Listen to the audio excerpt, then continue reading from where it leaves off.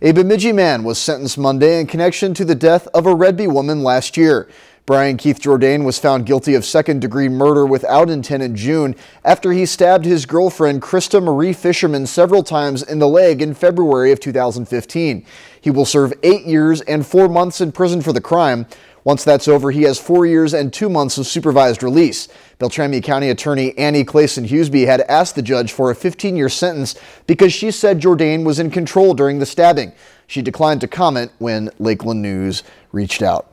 If you've enjoyed this segment of Lakeland News, please consider making a tax-deductible contribution to Lakeland Public Television.